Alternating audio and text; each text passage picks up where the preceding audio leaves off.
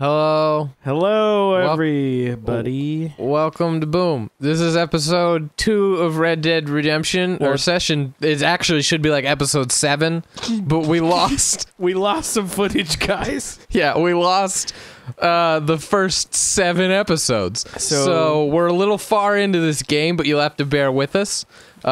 We apologize. We lost the audio recording, so just take our word for it. It was great. It actually was. We're kind of upset. And you missed a lot, and I am extremely upset. Yeah, we talked about scratching our balls for a long time.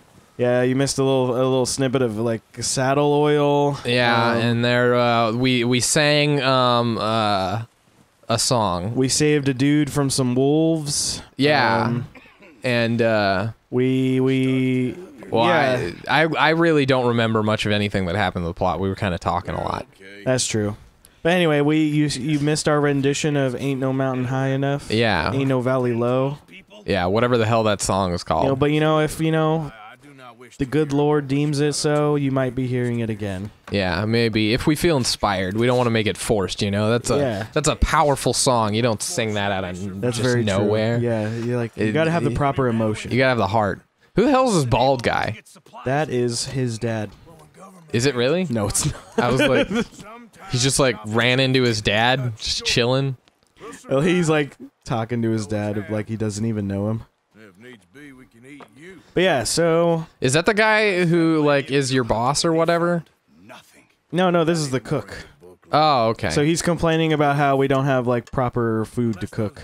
Okay. That seems like I don't think I'd complain about that if I was the cook. I'd be like, hey, I don't even have to do shit. There ain't nothing to eat. I can just sit here and fuck you guys. It's the Wild West. Get on this dick if you want to eat. Oh my god. What the hell? Y'all better hop on his dick if you want to eat some of this. Well, I'm sure there was plenty of that going around in the Wild West. Yeah, that was the wild part. That was the second wild? That was the second wild in the West. That was with Will Smith then. Yeah. But yeah, so now I gotta go hunting for some meats. For some meats. Yeah. So this Native American guy's gonna teach me how to use a bow. That's a black dude. No, it's not. Oh yeah, I guess it is. Yeah. Yeah, I guess. Yeah. Like there's no. Like he's definitely not Native American. Also, what kind of a Native American would be named Charles? One that's trying to be white, I guess. Why would they want to do that? They hate us. Because we stole their land and killed all their people. Yeah, but we're like a gang, so he's kind of like against the law. Oh my god. So he's like, my name Charles. My name's Jeff. My name's Jeff. Oh, it's also worth mentioning that we're recording this after Thanksgiving, so if you had a great Thanksgiving, I'm happy for you. Yeah, because we sure didn't. Yeah. Yeah, I had to watch Cameron fuck the turkey for like 3 hours. He got really high on PCP. Just go into town, like would not stop. Yeah, I know, Cameron's a freak. Trying to play it off like it's the other, like it's the other fucking Cameron. Yeah. Oh man. See, it's great having someone I know that has my name. Yeah. Are you a snow person? Do you like snow? I like snow for about... I like snow like I like my grandparents. About like... Dead. Well, like 3 days at a time. Oh, okay. It's just like, okay, now leave. Get out. I got you. I don't want it anymore. Which is, like that's the nice thing about Texas is typically snow does not stick around very long. When I was in Nebraska, it was just like oppressive.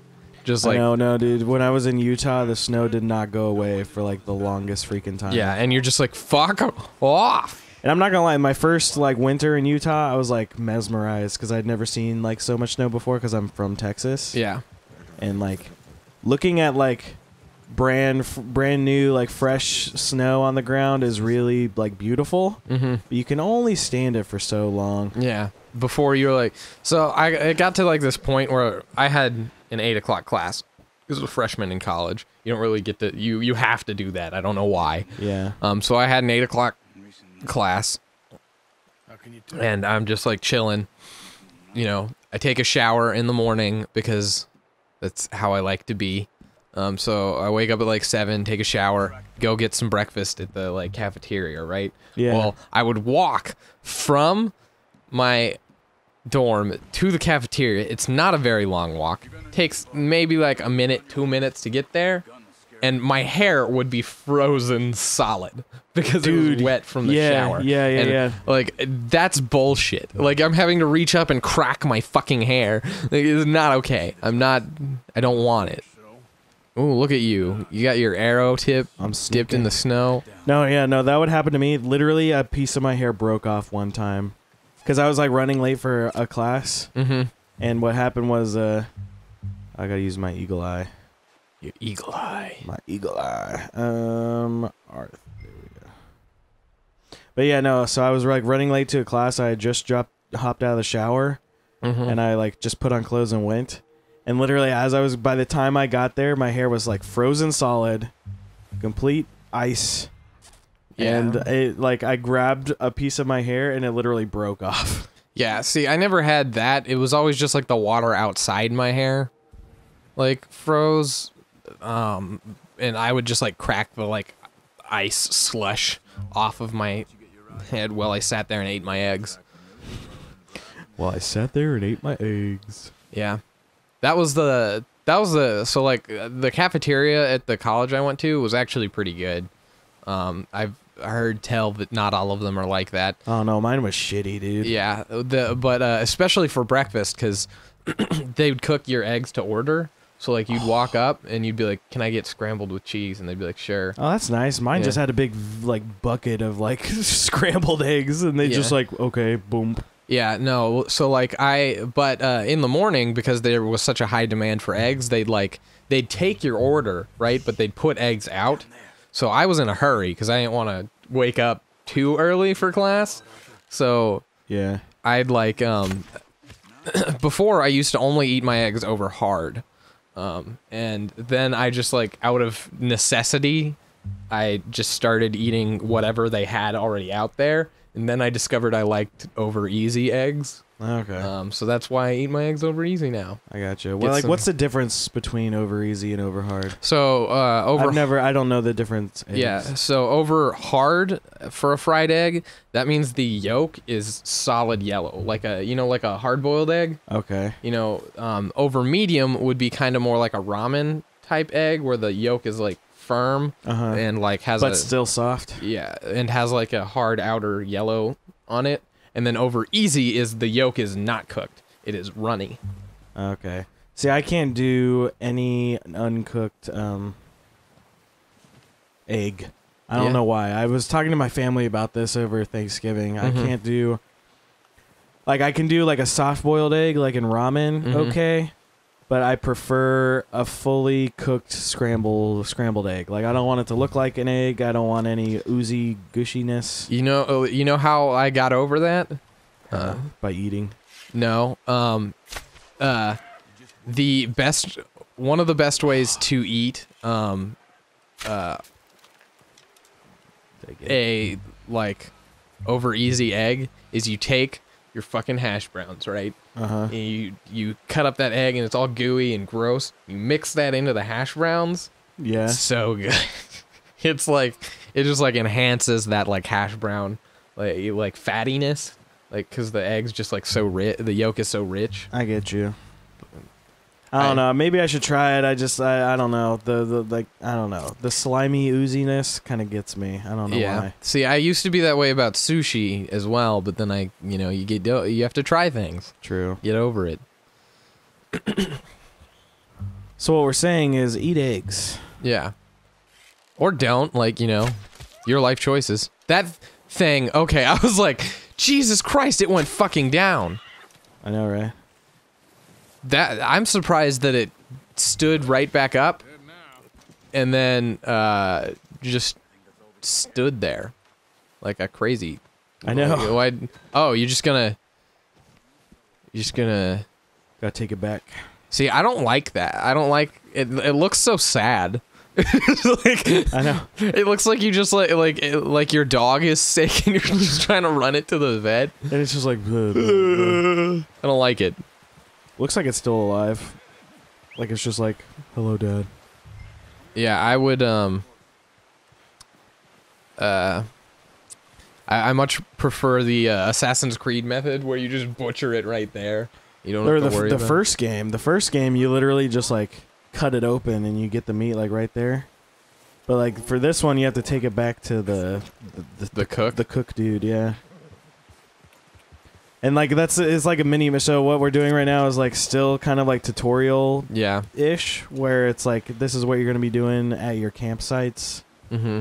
So you have to get food for the. Why is my horse like walking like it has a diaper on? I don't know. I was gonna ask that question, it's just but I was like, maybe it's just like heavy because of the deer. Are you just gonna leave that deer? Well, I mean, I already have one on mine. He's got one on his. So like that's just like get off. Maybe I can skin it. Yeah. Right here. Let's see. Yeah, see what you can do with that deer. Come on. This is precious meat, bro. Yeah. It won't let me. You can't do anything with it? No. I was hoping you could like at least throw it into the river so it would just like float down gently out of sight. That would be nice. All right, go. Yeah, give it like a Viking burial, and then you could shoot flaming arrows at it from a distance.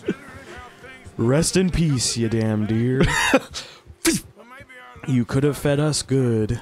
But instead I just killed you for no reason. I don't know why this reminded me, but I finished that book. Oh, yeah? I finished the Elantris book. Yeah. It was really good. I am a big fan of that author. Brandon Sanderson, check him out.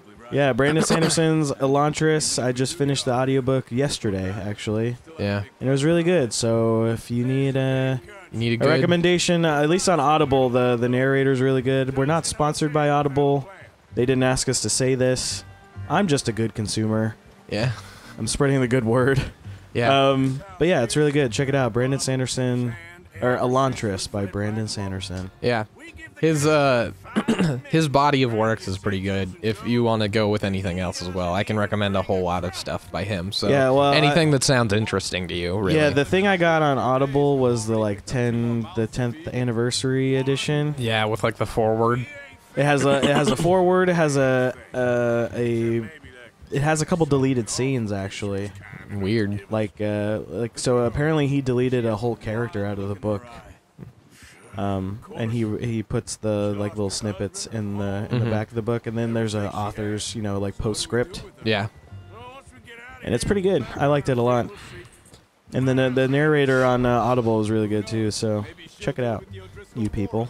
Yeah, if you have Audible. If you have Audible, yeah. If you we can't give you a free code because like we're still like we're punk ass bitches. We're still punk ass bitches. Yeah. And if you don't like. He's in the libraries, so like you could actually read. It's true. But yeah, I just thought I'd say it was really Do they good. use the same like text boxes as Bloodborne? Oh, maybe. I don't know. I haven't played Bloodborne in a while since we last played. I don't know. Throwback Thursday. To Bloodborne series. Yeah. That's what I did. So did Christopher Robin actually name him Winnie the Pooh, or just Winnie and he was just known as the Pooh? I don't know. Like I don't know where the Pooh came from. It's nonsensical. What is a poo? Exactly. Like Pooh. No one knows. Yeah. I totally just thought I heard a laughing track, but I think it was the horse. Yeah, it was the horse. It sounded like a laugh track, in like a sitcom comedy. Yeah, it was the laugh track for the horse. The horse was so mesmerized by your Winnie Pooh comment that it had to laugh.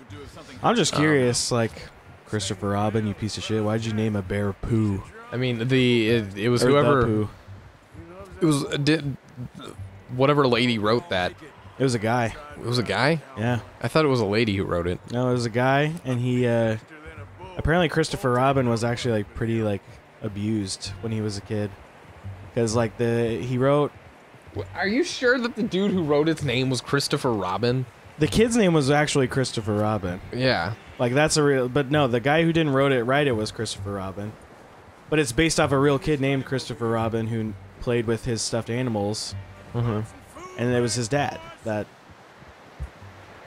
Okay. It's a real thing. There's like been multiple documentaries about it. Weird. Come on, let's get these over to Pearson.